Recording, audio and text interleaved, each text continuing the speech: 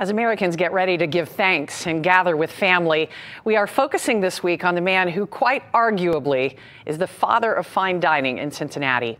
It's been almost a year since Chef Jean-Robert de Cavel's passing, and while the people who love him will feel a void this holiday season, the many who were friends with him and worked with him continue to celebrate his life and his legacy. The table is set for another busy Friday night at Le Bar à Boeuf. We have a Wellington for 2 tonight, so we're just doing the garnish for that. It's all hands on deck to prepare for a calendar full of reservations. This may be Chef Jordan Bronninger's kitchen now, but in many ways, it still feels like Jean-Robert's. When Chef was here, it was my responsibility, but it was still his responsibility. Now it's don't mess it up because it's all riding on you. It's a very different feeling. Chef Jordan was a competitive skater, then traveled with Disney on ice. Then Jean-Robert gave him a chance that would change the course of his life and career. I told Chef, I said, I'll start wherever you need me to. I'll start in a dish tank, whatever you need me to do. If I'm going to work for somebody, I'm going to work for the best. And he said, well, I don't think you need to start there. He spent much of the next decade learning from the man who mentored hundreds of Cincinnati's best culinary talents. And then we're doing cream corn, fingerling potatoes, and broccolini on that. It's an iceberg wedge with watermelon, bacon, blue cheese, and fried green tomato. They're his recipes. Recipes which continue to attract accolades. Number 3 on the Cincinnati Magazine Best Restaurants list. This fall, the Enquirer's top 10 places to eat in Cincinnati.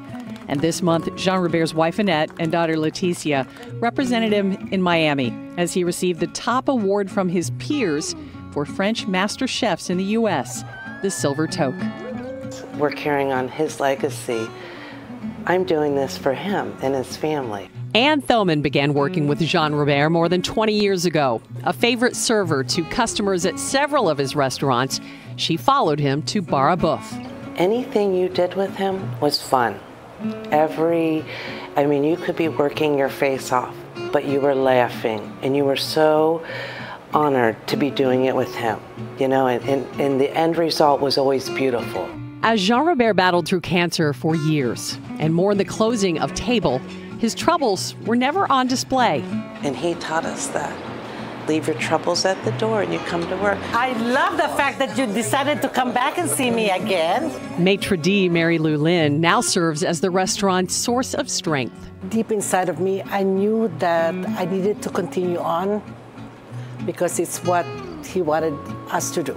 Apparently, so did the customers, but they're here for something more than the white tablecloths, wine selection, or caviar carefully placed by Chef Jordan. I think because Jean-Robert was always so kind to everybody, and he felt that he had a relationship with everybody that walked in this store.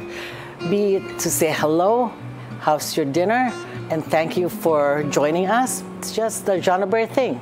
It's been quite an experience. It's probably one of the best opportunities I've had at any point in my life to do something that I feel is important for the city, and also to keep working in the way that he would want us to is just a tremendous opportunity and a blessing. I was just so grateful that our paths crossed and that I got to work for him, and everything he put out. He was like this beautiful gardener planting seeds all over the city, and now everything is in full bloom. He started this culinary institution, if you will, of the city. Without him, there wouldn't be anything.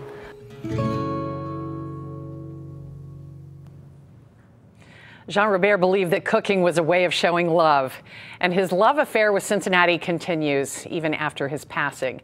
I spoke with his wife Annette about how her family is moving his legacy forward by improving the customer experience, cultivating the next generation of culinary talent in the city, and even growing their company. And I'll bring that to you tomorrow.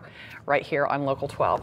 One thing I just wanted to add, you know, even though they are missing him so much, and it's like any loved one, you're missing them, you're sad, but they have so much joy in that restaurant in continuing what he did, and I think it's because of his example. Like, no matter what he was going through, he did it with joy and love. And you can tell in that chef, you know, this is doing it for him and for the city. And at times where he was very ill. Yeah. I mean very ill. He was still showing up, and he was still showing the next generation how to do, and always had that sparkle. I talked about his smile earlier, but there was also that sparkle in his eye. Yeah. And I think he survived as long as he did because he still had that. He had his work, he had his restaurants, he had this whole family in the city around him, and I think, you know, that's why he was able to keep going as long as he did. I know you mentioned, like, it's hard for restaurants to stay alive, and his wife mentioning good customer service and improving, you know, that's what keeps it open. Yeah, that's right. And you'll hear more tomorrow. Yeah. But I really am thankful to everyone for talking and that was with a me. beautiful piece. That was good. Thank you.